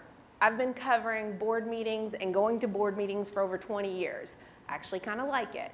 I find it interesting, the interplay between a governing body and the community. So when we think about that kind of interaction, if the folks showing up to the microphone for the first time and are redressing their government and they don't get met with respect, what do you think is going to happen? And so it really requires us to step back within ourselves, to understand their perspective, and to know that anybody who's going to give up a Monday night, a Tuesday night, or any other night that we're meeting really cares about that issue. And I would like to think, in the effort to search for common ground, that we're there because we care about kids. And so this idea of demonization and vilification doesn't work if we're trying to find solutions for kids. So, let me go back to the book that we did, Rick Hess and I. It was his idea. He was the one who suggested, let's do a book together where we have this exchange of ideas through letters. And although I was busy with other things, I immediately said yes. And the reason why I said yes is because we live in a society where we're most accustomed to talking to people who agree with us already. If you only talk to people that you agree with, if you only listen to the news that you want to hear, you end up in an echo chamber. And you don't even understand why someone might think differently. And what was interesting about this exercise is that Rick would provoke me, right, with something he initiated. And so I would drop what I was doing, but because we were doing it by writing, not on stage, I had time to think about what he had said and how I was going to respond. So what was interesting is, so we did the book, and then we did podcast, and then we got invited around the country to speak, and people were curious because people had not seen that in so long. People who disagree engaged in civil discourse, where we actually listen to each other and respectfully respond. And, over and over again, what I find interesting is that there is an audience out there in America in red and blue states for people who want that, who want to see that, who are tired of the yelling. And I just hope that we can figure out how to bring that, especially to education, because the issues, there are kids' lives and futures at stake. And so if we can't figure out how to talk through some of these issues and approach them with a sense of reasonableness, we're in trouble. So I'm hoping that many of you are inspired to take this on where you live and to do this important work. Because if the loudest voices in the room suck up all the air, we're in trouble. So we talk about the need for finding common ground. A lot of that starts with a conversation. It starts with active listening. And how do we ultimately convert that discourse into action? The conversation about building a conversation around trust and safety, it's happening, it's very important. How do we convert that into a series of sustained, successful actions that we can't just apply to one school, but we can systematize and make it national? Where does that kind of action start? I don't know. I think a lot of it is, how do we create the space for dialogue, right? It doesn't just happen. It has to be intentional. It has to be something that we build in. We have to, at the university level, we have to teach it, right? We have to, I challenged the faculty. I said, do our students only hear one perspective? Because if they're only getting one perspective, what happens when they leave us and go out into the world and they're encountering people who disagree? And they're not even clear on why they think what they think, because they've never encountered ideas that are contrary. But I think it's not just at the university. We have to go beyond that. And school board meetings, you know, I served on a school board. Most of the time, no one's there. Most of the time. And you're happy for that because they can get home early, right? But when they're there, then there's theatrics. And you have to figure out, okay, how do we not allow the theatrics to distract us from what is at hand, what the priorities are. And so I think leading with values, you know, your budget is a reflection of your values. How you deal with negotiations is, again, a reflection of values. So articulating those values and making it clear that our decisions are made with the best interest of our community, our students, is, I think, a reminder. It doesn't mean everything's always going to work out, but hopefully, again, people of goodwill will see those good intentions. I think, as the dean pointed out earlier, the idea of the North Star. He just said a second ago that a budget is a reflection of values. There are other values that your district has, whether it's your mission statement, your values, your strategic plan. Do those entities, do those things, those statements have an idea of respect in them? Do they have the concept of communication in them? Do they have the idea of engagement in them? So if you don't write it down, you certainly aren't going to do it. I mean, we could wish for it all that we want, but in those school systems where you see those value statements, whether they're mission, vision, beliefs, budget, and we have someone, a leader who's willing to hearken the team back and remind them, this is what we say we believe in. We're putting money towards STEM. We're putting money towards SEL. We believe in a culture of mutual respect. We believe in two-way engagement. So it's not just enough to put a line item in the budget. It's not just enough to put it in your mission statement or your belief statement. Those two things have to match up. So if I see it in your mission statement, your beliefs, your strategic plan, I really hope there's a line item in your budget that supports having two-way engagement, having effective communication. I really hope that if you have a communications practitioner, you give them a budget that they can control to help support this idea of two-way engagement. I really hope that if you say that two-way engagement is important, as Superintendent Ekchian talked about, we're not going to just read a survey, we're going to talk to some people, we're going to hold some focus groups. So that's a value that we have, that we're going to ask people what they think, we're going to receive that information and do something with it. So it's making sure that you are not only talking the talk, but you're walking the walk. They line up, they really do. So I'm talking to two effective communicators, so I think I'd be remiss. You know, we have school districts from around the region here today. Be remiss if I didn't ask, you know, what are the most important communications tools, like specific tools or methods, programs that schools and school districts should consider implementing that they may not have already? I would say your brand promise. What are you promising your community that you're going to do for your kids? And we say that, we demonstrate that in a lot of different ways. Sometimes it's with some boilerplate statement that we've called in a consultant, they've brought out their chart paper and the markers and we've wordsmithed it to death. But is that actually what your students experience? If I look at your website, if I look at the materials that you're putting out, are your words reflected there? Are you living your mission? So I'll give you a brief example. I have a child who's a foodie. He doesn't like fancy food, but he likes for food to be good. He likes for it to be well seasoned, the temperature to be right, all of the things. So I get to town last night and he sends his dad and me a picture of a new menu item that the school system is rolling out. And I said, where did you find this? He's like, I went to the menus page. A beautiful picture of something called tachos. Nachos built on tater tots with all the toppings.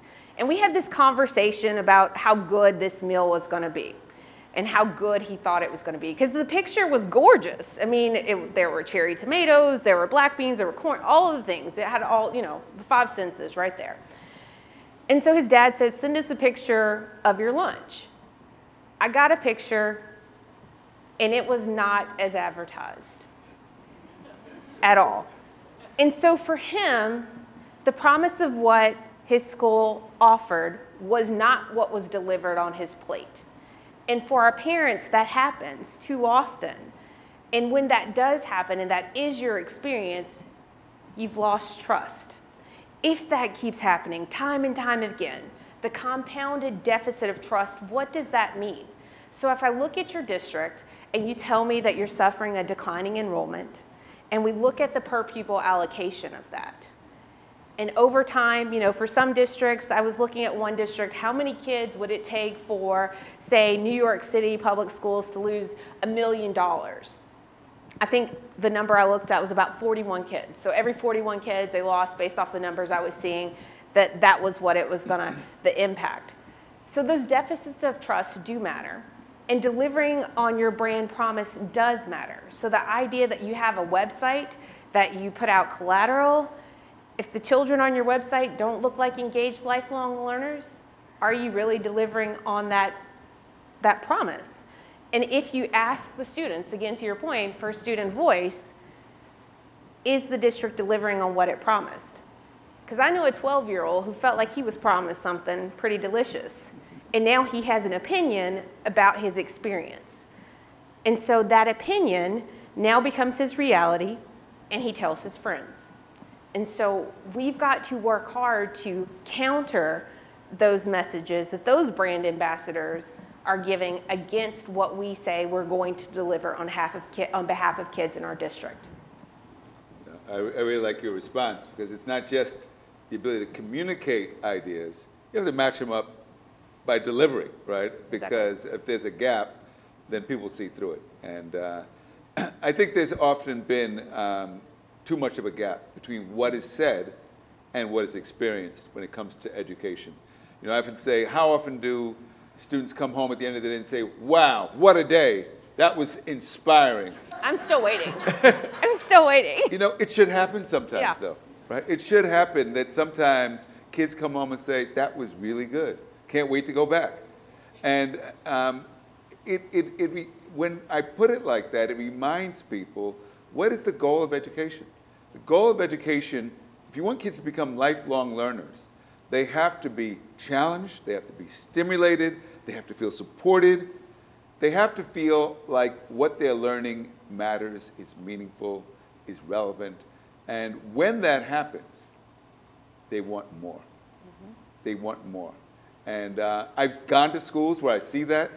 And so I know this is not just a pipe dream, that it does in fact happen.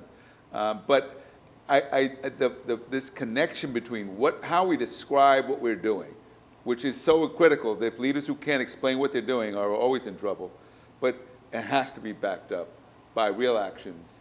It has to show up in the experiences of our students. So I think it's all got to come together. Otherwise, it's just words, and people see right through that.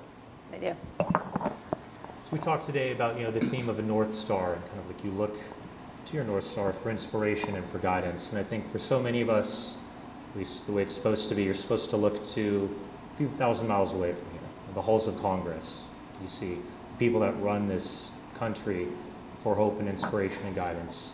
I think the citadel of democracy right now is kind of struggling to keep the lights on at present, and there hasn't been a lot of positive discourse for a long time.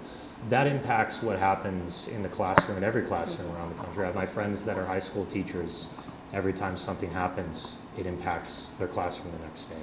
So can we talk a little bit more about how those occurrences impact classroom dynamics, and what can teachers do, because it's so politically sensitive. If they correct for it one way, you might upset another group of parents or students. So what do you do to manage that element of polarization and that unpredictability of it as an educator right now? I'll go back to what I said at the beginning of my talk. Leadership, we can't just look to the individuals who hold elected office, the individuals who are in the role of leader. Leadership has to show up in lots of different sectors, right? We have to all, at different times, lead. And by lead, it means not just sit back and watch as things get worse. A funny story, I was going to the supermarket, and near the supermarket I go to, there's a Kumon. And the Kumon was letting out, and there were lots of families and parents, and really busy parking lot, and there's a bump. 2 cars hit each other, and the men get out, and they're like ready to fight in the parking lot. And it's like a mess, and everybody's just watching. So I say I see a postal worker. I said, "Officer, you need to stop this." She said, "I'm not an officer." I said, "You're the best we've got. You need to tell these men they should not be fighting in front of these people." And the men stopped, and they realized they were acting like idiots, and they stopped. But, you know, and that's just an example that sometimes if it's when we don't speak up, when we don't take action, it allows the chaos, to just continue. And so when I think of leadership, I'm not just thinking of the people who have the title. I'm thinking of the parents. I'm thinking of those in our community who need to stand up and say, look, this is not the way we should do things. You know, this is not the way we should behave in front of our children. And I think if we had more of that, our democracy would be in a lot better shape than it is right now. I come from a long line of educators. My mom, dad, grandmother, great-grandmother, cousin, aunt, step-grandmother were all teachers. So my earliest memories are being in a school. And I think about how educators were viewed when I was growing up. The wisdom that teachers gave. Something happened during the pandemic where people increased their capacity for internet speed during the pandemic that allowed them to access information faster, made them think that they were smarter than some folks who've been studying this stuff and do it as their life's work. As I watched the documentary there, I was really struck by something. The people who were featured have personal, relevant voice. Add that voice to the conversation. But where is that voice not? So when I think about it as a communicator, we talk about having a chair at the table. We got some tables in this country that we didn't even invite the folks with the voice to. Conversations that were happening in the documentary around in faculty rooms, in meetings after school, between colleagues in the hallway, those conversations aren't happening in the halls of Congress. We've got people with very fast dial-up speeds on their internet that have accessed information from somewhere, I don't know where, that are creating pieces of legislation, creating schools of thought to cover over the challenges that you guys are seeing. We heard from students that are telling what it's like to feel like when your teacher doesn't care or shows up and says that you're really just a paycheck and I'm just waiting to time to clock out. But we're not willing to listen to the voice of students and teachers and use those voices to reflect how legislation is implemented and policy changes at the national level. So for me, when I think about how all of this comes together, I really would hope that there are opportunities in the discourse that we're listening to people that do this as their life's work, who've studied this intimately, that have firsthand experiences, not something they saw on a blog or wherever they found it, but the experts. The way that it was viewed when I was a little girl, if the teacher spoke and talked about what they're seeing in the classroom, it held weight. And that's where I wish that we could return to. I think that would be much more effective than some of the stuff that we're seeing now. Thank you both so much for your time. At this time, I want to invite our previous panelists onto the stage and open up the floor to Q&A from the audience. And if you do have a question as our panelists convene here, we have a microphone right over there and then right over here. You can just line up and ask your questions. Don't all get up at once.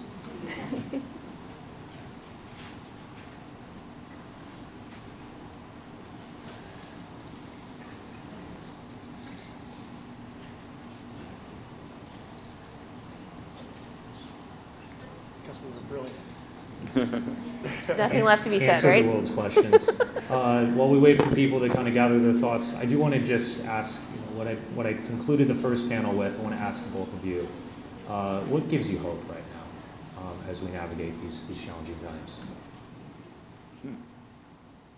I think I'll borrow from Vivian. Mm-hmm. It's the kids. When I speak to young people, they are aware of how difficult the time is we're in, but they are more hopeful about their own futures. I think they're losing a lot of faith in adults, though, and that's troubling, right? Because you would think that they would believe that their parents, their teachers, the adults are going to help guide them through this. And I think that many of them are starting to feel like they're going to have to be the ones. But I'm encouraged by the fact, I was talking to the chancellor of UC Merced, which is the only sustainable carbon neutral R1 campus in the country right now. Right? And it's the newest of the UCs. And he's from LA, grew up in East LA. And I said, what's it like being a chancellor? He says, I love it. He said, my students are awesome. And he was just telling me about the energy, the vision, the imagination, and the hope they bring, and how it inspires him to do the work. And I think the closer you are to those students, the more you're reminded that they really are our future. I would agree with that with the young people. This summer, my daughter and I got a chance to attend the National Summer Youth Leadership Academy. And I was there in Washington, D.C. for a week on a college campus with about 30 young people from across the nation. Putting these young people in the room and watching their creativity, their collaboration, building connections. And so it really broadened the horizon of a child that I'm raising who has a very blessed life. To see how people from a different part of the country live their lives. For them to talk about what was happening in their classrooms, to talk about what was happening in their high schools. Technology can be a wonderful thing and harnessed. We left and immediately went to the National School Public Relations Association conference, so she didn't get to say proper goodbyes. By the time we had landed, I think they were on Instagram, she had missed well over 200 messages flying from DC to St. Louis. They were all talking about how the weather impacted their ability to get home. And so those are young people who are still connected. They share about their lives. They are talking about, next summer visiting one another, just from that one experience. So as the adults are sitting in rooms where young people are, if we just watch and see how they're interacting, give them a chance to be empowered to lead the way, we might really be surprised at some of the solutions that they come up with to solve some of the challenges we're facing. I'd like to jump into the conversation because today is also about sharing practices, and student voice panels in Glendale really worked for us. Many of the policies that the board adopted and we were able to implement were as a result of student voice panels and students speaking about what they needed and how they saw the world and what had to change on their campuses and across the district. So I strongly encourage school districts to have student voice panels and allow the students to really comment on what matters. They formulate their own questions, they debate one another as to what matters, and they come up with solutions. And then it's up to the superintendent and the principal and the cabinet to come up with the resources. And the parents are good listeners as well when they see their own kids come up with these ideas and speak to what matters to them. And it started from pretty simple things like we don't want vaping in the bathroom because some of us don't like to go there then, which is like absolutely true. And there were kids who came up with apps so you could do anonymous reporting so that there was an opportunity, because we can't have someone guarding every bathroom, to go into training and education around vaping and how that was impacting our entire community very negatively. And In a community where there are a lot of smoke shops and there's a lot of business, it was again a courageous step on behalf of our students to be able to speak to that. But it didn't stop there. They spoke about how kids treated one another and whether there were opportunities for additional learning around bullying, opportunities for interactions of teachers and students. What we heard as what we watched, we heard that many, many times, that all they wanted is for the person teaching to say, I care about you and I want to learn more about what makes you want to be in my classroom and how can we build that relationship so that I feel heard and seen. So student voice panels certainly, and also when we needed a lot of help in tutoring, our kids, the ones who were receiving A's and went through a training to learn how to become a tutor, became our best labor partner because we paid them $14 an hour to be able to teach their peers and under the supervision of the teachers. So they were able to gain funding that they redirected to their interests in places where they actually were able to promote learning and teaching and the next workforce possibly. But kids like to learn from other kids. There is a way in which they are able to explain concepts that are understood and connect and relationships and honor one another for what matters at school, which is academic achievement coupled with the wellness that we all hope to see in our future adults. I think we do have an audience question. Yes, hello, thank you, Dean. You always walk the talk. My question is for Mrs. Bruinton. You talked about the compounded deficit of trust, and you linked that to a school district's or school set ecosystem's brand promise. Can you talk a little bit more about what elements should be part of that brand promise that will limit the deficit of trust? I love that question. Thank you for asking it. You know, when I look at how do you counter the deficit of trust, let's take stock of what's in your mission statement, what's in your core beliefs, what's in your value statement. I'd also point you to looking at your strategic plan. Those things should really serve as your North Star. So if you're building a communications response or plan around those things, what I would expect to see in your communications plan would be the personification of that brand, that value statement. Show me how you are living the mission. So if you say that we are wanting to have people who are global citizens, what does that mean? Is it just because you have an international day, or is it more of a well-rounded program? Is it embedded in the culture of the school through an international baccalaureate program? If you say that we support students' social, emotional well-being, what does that mean?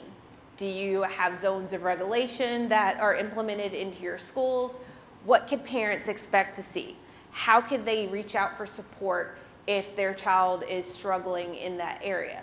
If you say that we value having 21st century buildings. We're already in the 21st century. We've been here for 23 years. I hope you do have 21st century buildings.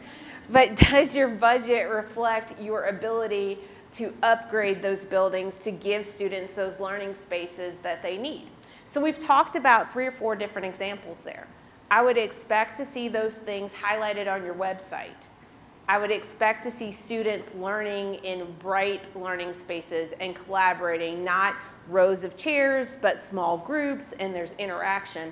I would expect to see on the website children who are awake and smiling, looking like they're engaged, their teacher is saying something they want to hear. So if you take stock of your website, I will say it this way. Every time I'm around a seasoned administrator and they say, if I'm in my hallway and I see a piece of paper, what do? Oh, we got some seasoned folks in this room, right? So they pick it up. They pick up that piece of paper because that affects how people see their school. As an administrator, I challenge you when you return back to your campuses, look at your websites. I want you to look at if there's digital trash on your website. We are now in October, so if I'm still looking at back to school pictures on the home page of your website, or heaven forbid Valentine's pictures, because I've seen that happen, if there's outdated information on the website, get in touch with the person that's managing that website and say, hey guys, I really need your help here. Can you partner with me to help us help parents understand what's going on in this school?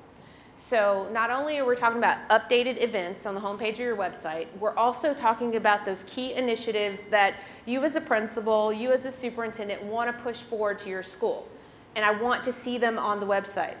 When you have an opportunity to talk to your Rotary or any other civic group in your community, I would hope that you're talking about those issues. That you're not just asking for money, you're talking about how you are delivering on the promises of your school district. This is the investment that your community makes in children. So I want you to talk about those things. And then finally, if you have an opportunity to distribute any kind of literature or anything like that, that those things are reflected in that. Not that we're just showing children collaborating and being happy, but we're showing results. This is the difference between outputs and outcomes, right? So it's great that you've got a beautiful building, but did science scores go up? Have ACT or SAT scores gone up as a result of these investments? I want you to talk about those things. We're not just going to show it, we're going to tell it, and we're going to show the results of our efforts where our budget has invested in those key areas. So hopefully that answers your question. Absolutely. Thank you. If anyone else who'd like to ask a question, feel free to come up. I think we have one right here. Thank you very much for all of that you said today. This hasn't really been talked on too much. It was sort of referred in the wonderful video. But kids during COVID had so much screen time, and it was referred to. And we talk about trust. I feel like kids might have lost trust in one another a little bit because they didn't interact as much or as normally as they would have. Do you have any thoughts on that? Are there ways to build trust with the kids themselves, or is that something necessary? Is it something you talk about or think about, or I guess that's the... They didn't get the opportunity to practice. You know, when you look at, there are some parents that look at reflect on their experiences at COVID, and they were glad that schools opened back up. For me, it was an opportunity to slow down. We ate dinner around the table at the same time and had conversations. Imagine that. You know, when I think about what the federal government did in opening up the community eligibility provision to allow for student meals to happen in congregate settings and taking them off, like those ideas where students in the summertime particularly can eat together and receive that lunch or that breakfast at no charge are so important. So when our students didn't have an opportunity to practice those skills, to be in community, because that's what school is about. It helps us with the ecosystem of learning how to be a good citizen. And so for all the time that our children were out of school, they missed that opportunity to model and participate in citizenship. And we've got to do our part in providing them structures, whether they're at home or civic groups that they're affiliated with, to practice. We look at people in the eye when we talk to them. We put down our phones if we're eating meals together. So some of that is stuff that parents can do. But in schools, when you're having students work collaboratively, that gives them an opportunity to practice that. I think there's definitely an opportunity for us to help our kids with our health and wellness efforts. Our schools having wellness rooms where they can come and really ask questions or engage with one another, recognizing that many of our kids came to school, skipped kindergarten basically, were on Zoom, and then first grade, and then came into second grade. So the focus on literacy, but being able to do it in groups and in teams. Our ability to look at the social emotional, not everyone likes that, but the reality is a child who's not ready to learn is a child who will not learn. So looking at all the professional development necessary for us as adults to be more patient with our kids and meeting them where they are at. not making assumptions of you're in a certain grade level, this is all that you should know, but building into the system, whether it's tutoring or after-school play, connecting the school day to after-school programs to make up for that lost time. And as we say about the pandemic, we were all in the same storm, but not in the same boat. So the dean spoke about many students who lost family members. That wasn't the experience of every child in every family, but for many of them, it wasn't just one family member. So focus on social emotional support is really important, and redirection of resources, because being in pain is not something every person understands to communicate out. So we have to look for signs of that, and we have to give ourselves enough time to differentiate for every child and every family. Thank you. Anyone else weigh in on that? No, if not. I'm good. I saw someone was trying to ask another. It's time for one more. It's two. We have two more. Hello, everyone. My name is Daisy. I'm a current student of Rossier and an aspiring counselor. I'm also an employee with the Los Angeles Unified School District, going on 4 years now. And my question is to Vivian. You mentioned earlier about the 90% of parents who don't demonstrate interest in getting involved. So in my experience as a long-term substitute and in conversations with my colleagues, we've seen firsthand how difficult it is to get parents involved and even to reach them. So what are some strategies or ways that you believe we as educators can approach that population of parents who are in the 90%? So besides making our phone calls and printing literature to hand out at events, how do we change their minds? My personal experience in the 38 years that I worked in education was that they have to feel that we care about them, and we have to understand what they're interested in. So every parent that I've met is interested in their own child. They may not be interested about the district-wide curriculum, K-12. They may not be interested about the bond measure. They may not be interested about things that aren't relevant to them. But if we want to meet with our parents, we have to find relevance in the conversation. And I would like to go back to what I said. During the period of polarization, there were that 90% I was talking about.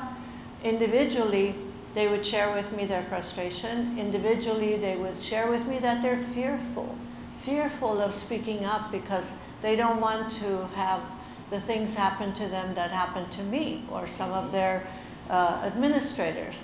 So there were different reasons.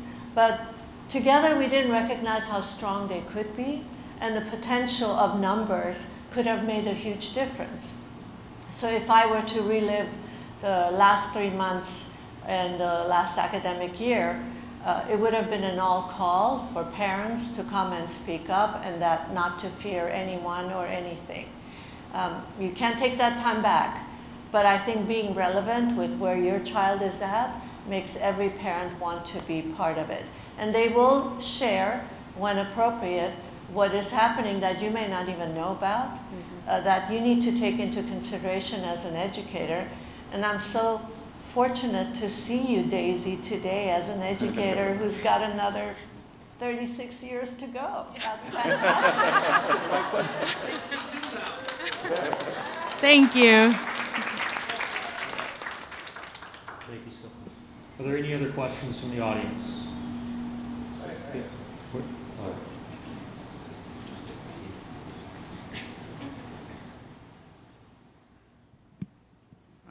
Good evening. First of all, I appreciate all the information, the depth, the awareness, your knowledge that you have in each of your respective fields. I took something from every single one of you. Something resonated. But one of the things that I want to highlight is what Dr. Vivian mentioned on kids who don't have a voice and parents who sometimes don't have a voice. I resonate with that, remembering when I didn't have a voice and my parents feeling that they didn't have a voice. As a practicing school counselor and on my first year in my educational leadership doctoral program, I bring that back to the students that I work in terms of giving them opportunities to have a voice. And I utilized that mainly because of the mentors that I had and the mentors that instilled that in me. So my questions to you is, reflecting back on your mentors and the traits that they instilled in you, what is something that you take it upon to give others a voice in the current professions that you have to make sure that you carry that on? Thank you. I'll jump in. I think I didn't just get a voice, I got a vest. When I was in the 5th grade, I had an ally experience where I was getting detention all the time. And was, you know, my teacher was like, we're gonna stick around. Well, she made me, as you talked about the student panels, that brought me back to that thought that she stuck me in the classroom at lunch. She held me back during recess or lunch, and she says, listen, you have a very engaging personality, and when you start talking, you turn all the attention away from me, and you start building your own coalition. She said, so this is what I'm gonna do. You're not staying back today. You're gonna get a pass, and I'm gonna send you to a conflict management class where I got to be on the playground during school. I got to leave I got to leave to go to recess a little early, so I was out there, and I started in the 5th grade understanding how to be an ally with an adult, because she saw me and said, I'm not gonna give you a red card today, I'm gonna give you a vest and give you a voice in such a way. So and this is something that is a true story. Her husband's currently a superintendent. I see him every year at the AXA Soup Symposium, and I still have her number. And so that was in the 5th grade, and I'm not 5th grade material anymore, so that was some time ago. But those relationships were built, and they were built based off of trust. So my recommendation from that is to understand that sometimes if you can give somebody who is acting out or somebody who is you know, a little different, somewhere they can shine and share the stage, I think that can be a really, really powerful weapon on how to turn somebody from a chronic detention kid to a student body president one day. You see what I'm saying? And we are a bit over our time. However, if we do have if we have one last quick question. Go ahead, Gary.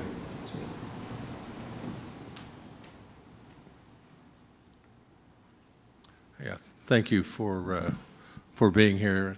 I just found that really amazing. This is a comment then my question. You know, we've talked a lot about, you know, the pain that the kids are feeling today.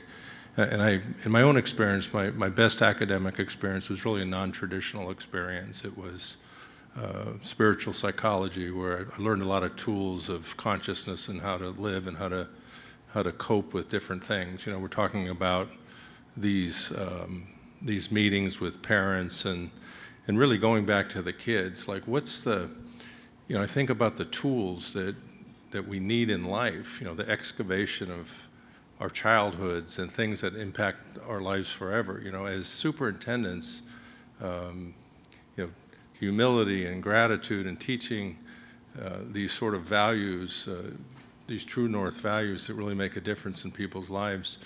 Now I'll get to the question. The question is, how do we sort of incorporate, if we're not already doing it, ways to teach our kids, and really all of us, to be more conscious and to be, you know, have tools to navigate life in a different way? Because today, that's what I see the big issue.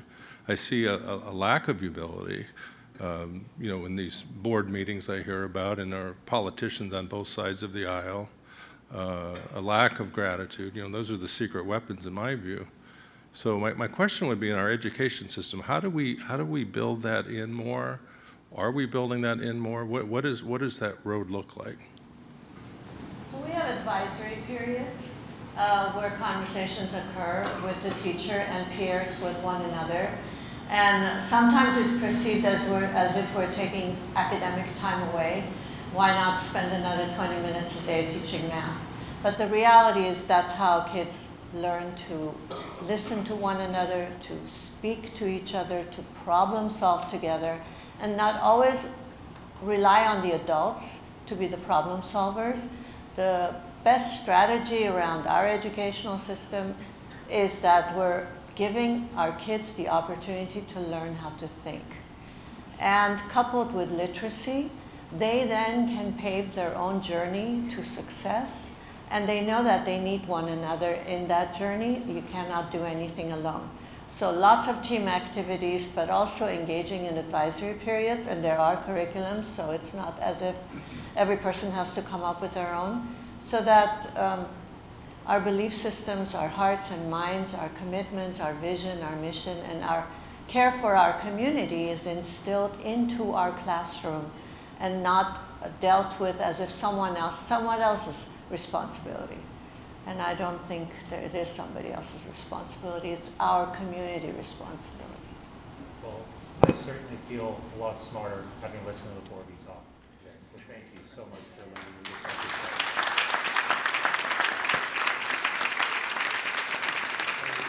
Just quickly, I want to thank Dr. Bruinton for putting this together, as well as Kanae, Australia, and our events team, Rachel, and Katrina and Simone on advancement. You're all terrific, and thank you so much for everything you did today. And I want to thank all of you for being here, taking time. Amazing expertise on the stage, and Lori also for your work on A Trusted Space. Just one final big round of applause for all the expertise.